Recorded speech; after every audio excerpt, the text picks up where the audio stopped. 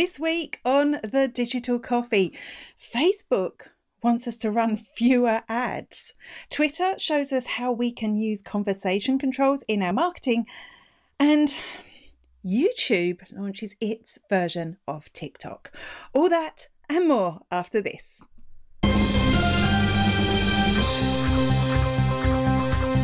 Good morning, and welcome to the Digital Coffee. This is your weekly dose of digital marketing and social media news for small business. My name is Amanda Webb. One of the ways that you can get the best performance from your Facebook advertising is to run multiple versions of your ads. So you would have different versions of your description text, you might have different headlines, you might have different versions of your images or videos, and that's really good because what happens is Facebook will show different versions of your ads to different people, and whichever one gets the best results, it will tend to promote a little bit more.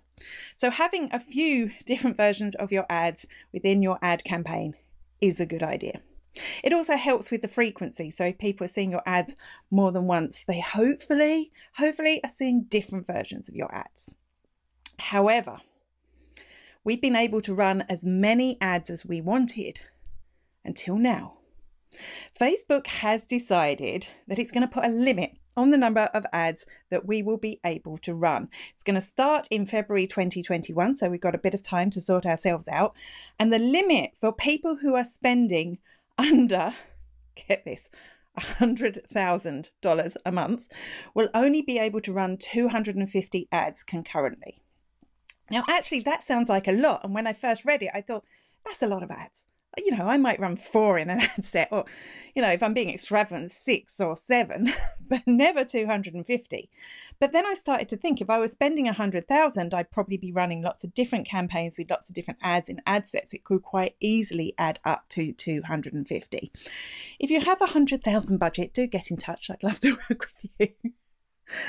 So what does this mean? Well, Facebook really want you to run dynamic ads. And what dynamic ads are, it would count as one ad.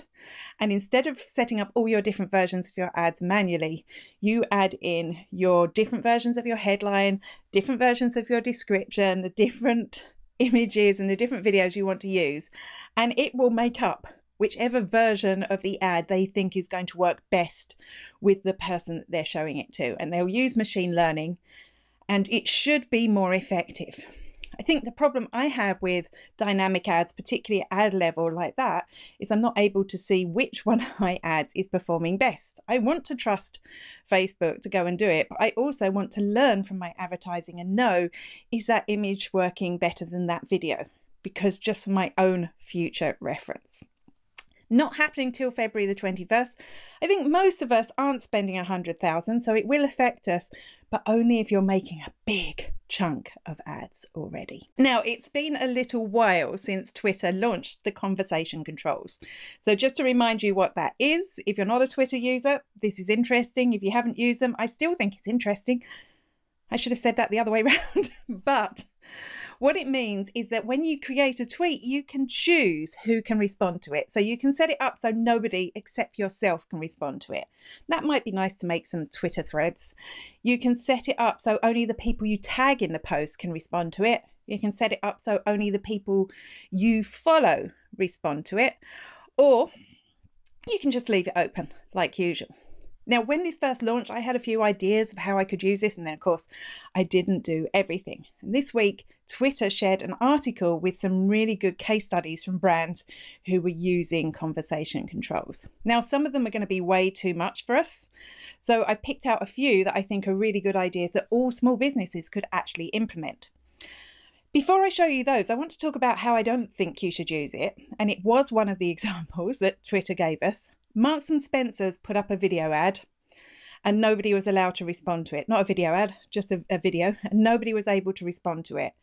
And of course, this is protecting their brand because people aren't going to go in going, Marks and Spencer's is too expensive, or whatever it is they don't like about Marks and Spencer's. I mean, it's a fairly inoffensive company, right? But they obviously didn't want that coming in. And this kind of goes against the grain of what social media is about in the first place, doesn't it? It's just broadcasting. May as well just be a TV ad. But anyway, That's how they'd use it. That's how I wouldn't use it. Some of the other examples are kind of cool. So this one is an interview, and this was one of the things I thought would be really good to do. They're having a chat with someone about Mental Health Awareness Week. They're having an interview, which means it's only a conversation between them and the person they've tagged in the post. It will be a really good thread to watch, and you're not going to get interrupted by other people bursting in on the thread. So I think that's a really smart use of it. For this one as well, they've added a button to their tweet. Now, there's various ways you can do this. You can actually add a DM me button, which I know May King was talking to me about recently, which would help you get direct messages if people want to start a conversation about buying from you, perhaps. So here they've switched off the ability to respond. And what that means is more people are going to click the button, right? That means more people are going to actually take the action that they want them to. But it's not like Marks and Spencer's. This is a conversational tool. When you click that button, it's going to start up a conversation using that hashtag. So it's not a direct response. It's something that's just going to contribute to the whole conversation. Love that one. I think that could be used really smartly along with the DM function. Other things that people are doing is, I know this is one we wouldn't necessarily do, but I know people get really excited when lots of different brands have a conversation online. It's kind of fun. It always makes kind of the likes of Mashable and TechCrunch. So a brand tagged a whole load of other brands and they had a conversation about their favourite One Direction song. Or was it Harry Styles? Harry Styles is in One Direction, right? So I think this could be interesting and inspirational. And I really do think if you use conversation controls smart like this for your business, it could really help you stand out on Twitter. When Facebook first started, it was a tool for universities, for, well, they call them colleges in the United States. So if you're watching in the States, colleges. It was a tool for colleges. It was a networking tool. So you could join your college Facebook, and you could network with other members of your college, your classmates, people in your college. And they rolled it out college by college across the USA. And eventually they launched it to the world. And it is the thing that it is now. Facebook are going back to their roots and they're launching a tool called Campus, which is limited to the university that you attend. And you'll be able to network with your classmates through Campus on Facebook. It will be part of the main Facebook tool. So it's bringing it back to that original use. And of course, now when people are doing blended learning, which means some stuff is online, some they go in for, this is going to be a great way that college students are still going to be able to socialize at least a little bit, probably not to the extent that you'd expect to if you were a student. So this is good, but what's in it for Facebook? Well, I'm imagining most students that are going to the likes of Harvard wouldn't touch Facebook with a barge pole. No, that is for the old people. I'm wondering if this tool could bring a whole lot of new blood into Facebook, which is, of course, what it's going to need to do if it's going to survive. It's an interesting one.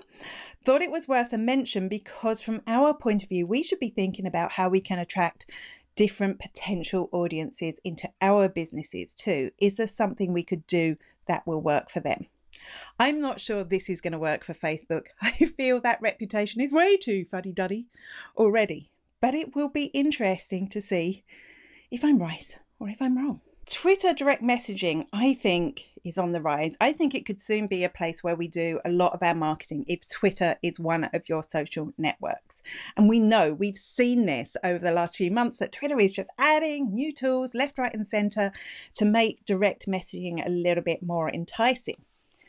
And this week, they're testing yet another new feature. It is, dun dun dun, Twitter audio direct messaging. So this is just being tested in Brazil at the moment.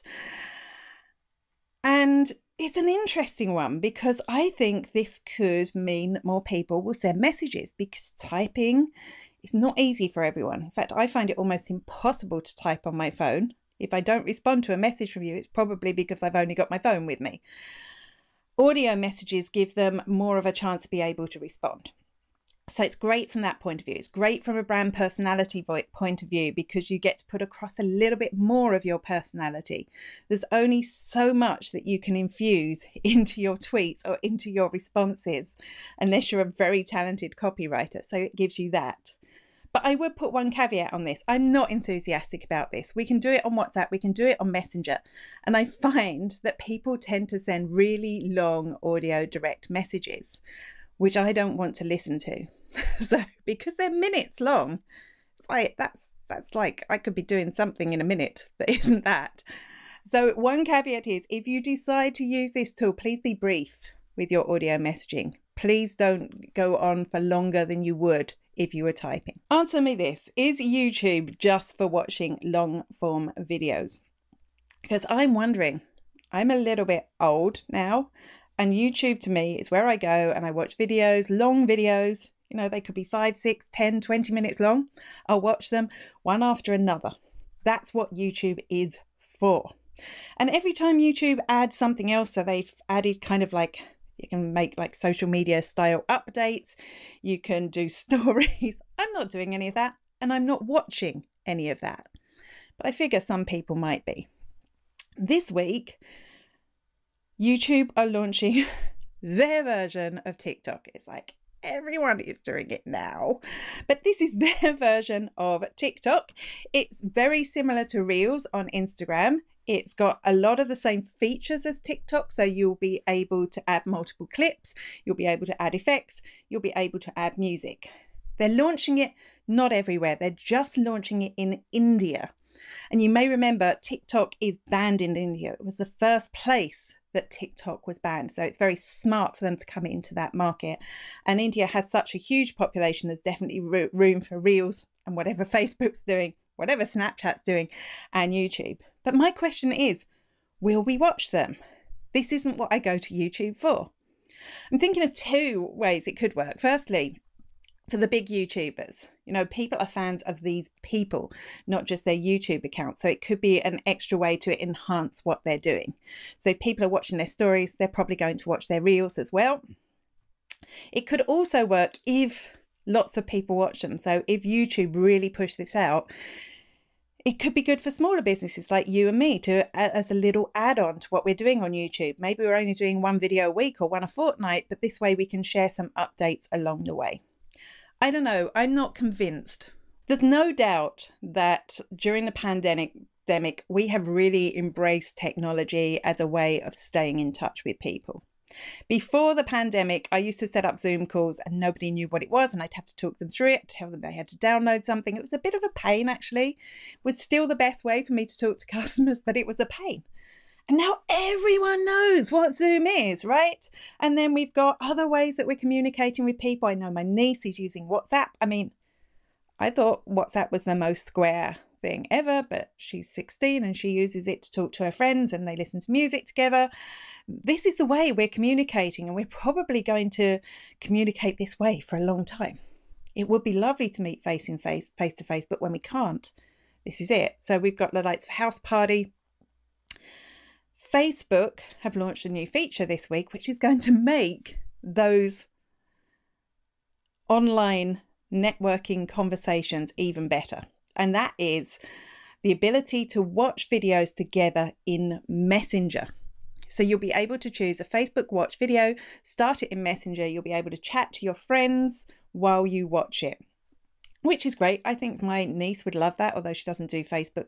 I mean, Facebook is so boring, but she doesn't use Facebook, but I think she would love this. I think I would love it as well, because I love watching movies, and it would be like sitting in a room watching films with people. And of course, Facebook own Oculus, which, if you're not aware of it, it's a virtual reality headset, which makes you feel like you're sitting in a different space. So integrate that and you'll have a wonderful tool. How can we use this for business? Well, I'm kind of hoping they're going to integrate it into Rooms, because that would be fabulous, wouldn't it? You could get together with your Facebook group and watch a video together and leave comments and maybe do a Q&A afterwards. I think there's so many use cases for this. And I am glad to see businesses embracing technology. Facebook are going to allow you to split test organic videos. What am I even talking about? So a bit like Facebook ads, you could have 2 or 3 different versions of your video with different elements changed, show it to a portion of your Facebook audience, and whichever one did the best, and you're the one who's going to decide what the best means, you'll distribute to the rest of your audience organically, no money spent. So, for example, I have made a guess after looking at my Facebook videos over the years that actually on Facebook thumbnails that like you might have on YouTube don't seem to impact the number of views that you have. In fact, they may impact it negatively. I found that when it just takes a mad screenshot from the middle of my video, that tends to get more views. Now that's my hypothesis, but I've not been able to prove it because I can't split test.